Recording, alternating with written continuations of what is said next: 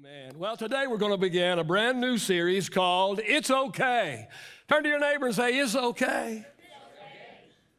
See, with so many telling you that it's not, I want to tell you that it is. See, all too often we as humans, and especially we Americans, set the bar too high. We reach for what is unreachable. We set goals for ourselves that are unattainable, and then we have to deal with disappointment. Am I being negative? Absolutely not. I'm being real. See, there's been so much overemphasis. I'm not saying there shouldn't be an emphasis, but there has been so much overemphasis on being positive that reality has become blurred. Just say you can, and you can, we're told. Second place is first loser, they tell us. Your only limitation is you, they say. And on and on and on, rah, rah, rah. Problem with that, it's not real. It's not reality. See, the reality is every single one of us, we can all excel in something, but not in everything. In this series, I'm going to tell you that it's okay. I'm going to tell you that it's okay if you're not the brightest star in the universe, as long as you shine as bright as you're capable of. I'm going to tell you that it's okay. It's okay if you don't make it to number one, as long as you do your best. I'm going to tell you that it's okay if you don't meet all of the expectations of man, as long as you hear Jesus say, well done, good and faithful servant. Now, let me be perfectly clear this morning. Let me clarify what I am not saying. I'm not saying it's okay to be lazy. I'm not saying it's okay to be mediocre. I'm saying do your best and let God take care of all the rest. As we begin our series today, we're going to begin with this. It's okay to say no. It's okay to say no. And I'm going to give you 5 things that it's okay to say no to. Number 1, it's okay to say no to unrealistic expectations. In Acts chapter 3, we find recorded the story of the lame man who sat by the gate of the temple every single day. He is set there. His family brings him and sits him there, and he sits on that cot day after day after day after day with a beggar's cup begging for money. Well, the story says that Peter and John happened by one day, and verse number 5 says that this lame man expected to receive some money from them. Well, if you'll read the story, you'll see that Peter responded to him by saying, we don't have what you're expecting. We don't have what you are expecting from us, but what we do have, we're willing to share with you. Friends, hear me this morning. It's okay to say no to unrealistic expectations. Here's what I know, and that is the quickest way to failure is to try and meet everybody's expectations. In the case of the lame man in Acts chapter 3, he expected from Peter, he expected from John something that they did not have to give. How often do people expect from us what we do not have to give? How often do people place on us unrealistic expectations, expecting from us what we simply do not have to give? It happens in marriage, it happens at work, it happens with friendships, it happens in sports, it happens in school, why, it even happens at church. And let me say this morning, how often do we place unrealistic expectations on ourselves? There was a time in my life, in my ministry, when I worked 7 days a week. 7 days a week. I was at the church every single day of the week. Monday through Saturday, I was at the church. And Sunday, I was at church. Pastor, why would you do that? Here's why I did that. Because I didn't want anyone placing me in the pastors only work one day a week category. And so 7 days a week, you found me at the church. No longer. Here's what I've learned. We will never be able to meet everybody's expectations. It doesn't matter how hard we try. It doesn't matter how many hours we work. No matter what we do or no matter what we don't do, we will never be able to meet the expectations of people. Here's the bottom line this morning. There's only one person we really need to please, and his name is Jesus. Too many people are like the truck driver that would stop his truck every few blocks. He would jump out of his truck. He would take a 2x4 and he would beat on the side of his truck with a 2x4. About every 2 or 3 blocks he would do that. He would jump out of his truck. He would take the 2x4. He would go out to the truck and he would beat on the side of the truck. One day a cop stopped him and asked him, "What in the world are you doing, man?" The trucker responded, he said, "I am hauling 2 tons of canaries and I only have a 1-ton truck." He said, "I have to keep half of the canaries up in the air at all times." I know a lot of people that live their life that way. I've lived my life that way in times past. Hear me this morning. People who live their lives trying to please everyone will resemble that illustration. I've got a word for somebody here this morning, and the word for you this morning is it's okay to say no.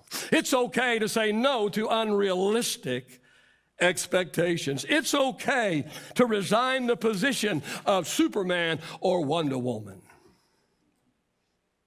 Second thing I'd like to say this morning, and that is it's okay to say no to unhealthy relationships. 2 Corinthians chapter 6 and verse 14 says, "Don't team up with unbelievers. How can righteousness be a partner with wickedness?" And 1 Corinthians chapter 15 and verse 33 says that bad company corrupts good character. You've heard me say it 1,000 times. I'll say it again. We become like the people we spend the most time with. I remember when my kids were teenagers. My wife and I loved it when school was out for the year. We loved it when we had our kids at home for the summer. We loved that time.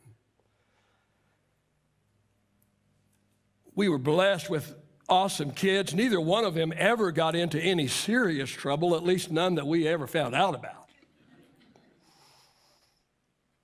But there was a difference. There was a difference in time of school and time when school was out for the summer. There was a difference in them, and especially in their attitudes when they did not have the influence of some of their school friends and of that school environment.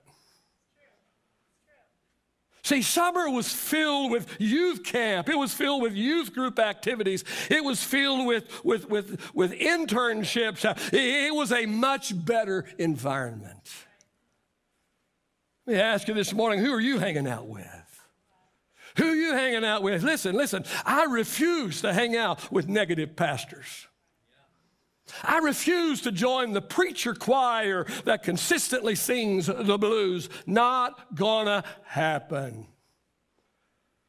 Listen up this morning. Any relationship, get this, any relationship that is divisive or pulls you away from the Lord should be terminated.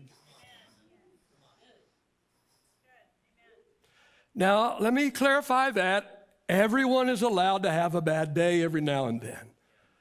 But the people in our lives that are consistently critical, who are always involved in drama, who continually try to stir things up, as Kimberly Sweet Brown Wilkins said, ain't nobody got time for that.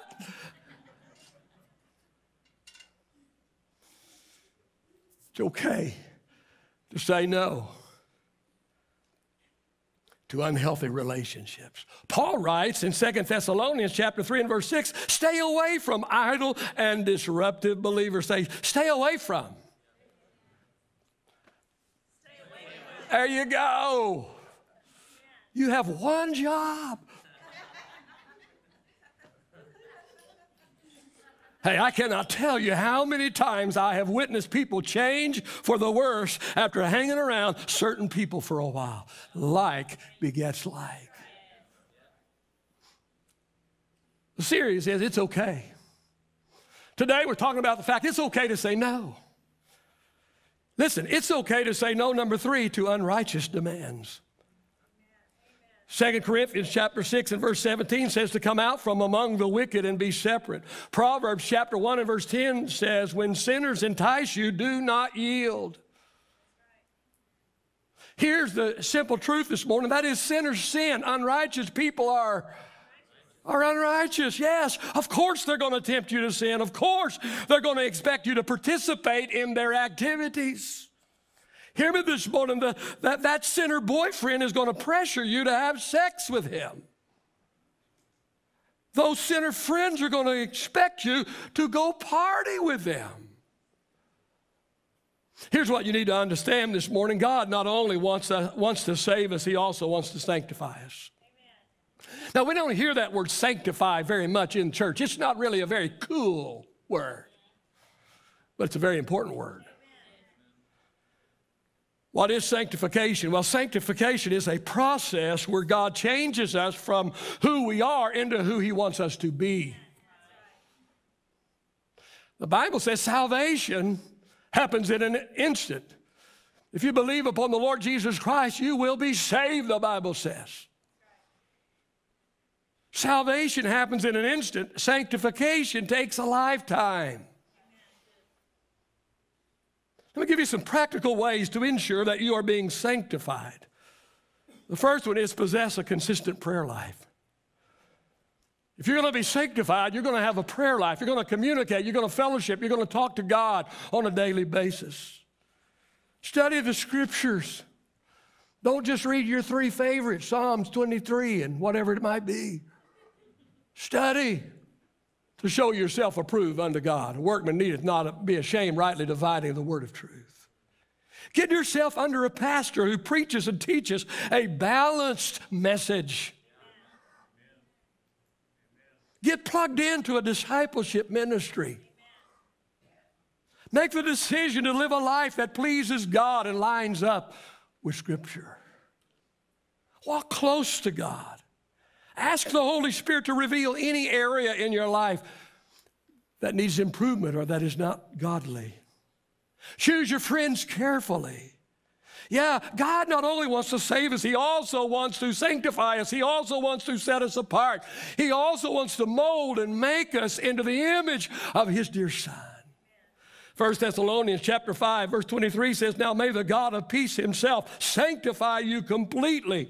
May your whole spirit, soul, and body be preserved blameless at the coming of our Lord Jesus Christ. When I was growing up, the pendulum swung to the extreme into legalism in the church. I'm afraid the pendulum has swung to the extreme in the opposite direction today. When I was growing up, the preachers called everything a sin. If it was fun, it was sin. Today, most preachers are calling nothing a sin. God, give us a healthy balance. I don't want to go back to legalism. Man, it's awful. It's awful. It's bondage. And it's not God's will. And I want to go back to legalism. But listen, let's move that pendulum back in the middle somewhere. Let there be some balance. God, give us a godly, a healthy balance. God, help us preach the truth and not personal convictions. The truth and not just our opinion. The truth and not just what we've heard. The truth, even if it's not politically correct. The truth, even if it's not popular. Jesus said you'll know the truth, and the truth will set you free. Let's talk about the fourth thing it's okay to say no to, and that is it's okay to say no to unqualified opinions. Now, I could get myself into trouble with this one. If I'm not careful, I can lose my sanctification. It's just absolutely amazing to me how smart some people are. I mean, brilliant. Brilliant. Smarter than everybody else. It's amazing how that some people seem to be experts about everything. They've never pastored a church, but they know everything about what a pastor ought to do and ought not do. It's amazing. They've never coached. They've never even played sports. But they're critical of every decision that coach makes. They're experts in every field: marriage, parenting, politics, finances, music, fashion, sports, church. How can this be? And the answer, it can't. It can't. No one is the all in all, even if they set themselves up to be. It's okay to say no. It's okay to say no to unqualified opinions. I love what the wisdom writer wrote in Proverbs chapter 14 and verse 15. He writes and he says, only simpletons believe everything they're told. Goes on to say, the prudent carefully weigh every matter. Remember this, the loudest voice is not necessarily the one to listen to. I said the loudest voice is not always the one to listen to. Some of you will get that about 2 weeks from next Thursday. Heard about one preacher who wrote this in his sermon notes: yell loud, point weak. Good. Hey, hear me this morning. We need to be very careful what we allow to come in through our ears and what we allow to go out through our mouth. I remember when I was just a little bitty kid in children's church, I remember the song that we used to sing, and it went something like this: oh, be careful, little ears, what you hear. Oh, be careful, little ears, what you hear. There's a Father up above looking down in tender love. Oh, be careful, little ears, what you hear. Oh, be careful, little mouth, what you say. Oh, be careful, little mouth, what you say. There's a Father up above looking down in tender love. Oh, be careful, little mouth, what you say. Might be a kid's song, but it's got a lot of truth. I'll be on the worship team next Sunday. It's okay to say no. It's okay to say no to unqualified opinions. Fifth and final thing I believe that we can say no to, and that is this: it's okay to say no to an unbalanced life. See, there are so many things that pull on us and demand our time. Parents, kids, spouses, work, special interests, commitments, church, school, hobbies, recreation. And if we're not very careful, we will allow whatever pulls on us the hardest to get most of our attention. Most people live unbalanced lives. They're burning both ends of the candle at the same time. I love the story about the professor who set a large empty glass jar in front of his class. Then he proceeded to place some very large rocks into the jar, as many as it would hold. He asked the class the question, is the jar full? And the class said, yes, the jar's full. Well, he then began to pour into the jar a bunch of little bitty tiny small pebbles, as much as the jar would hold. And he asked the class again, is the jar full? And the class said, yes, now it's full. Well, he then began to pour sand into the jar. And the sand made its way through the cracks and the crevices, as much as it would hold. And once again he asked the class, is the jar full? And everyone, yes, yes, it's finally full. But one last time, the professor took a bottle of water, and he started pouring the water into the jar. And the water began to go down into the jar until it held no more. Once he finished, he asked his class if they understood the significance of the illustration. And an anxious student blurted out and said, yes, I know the significance. I know the answer. No matter how full something is, you can always cram something more into it. And the professor scowled. No,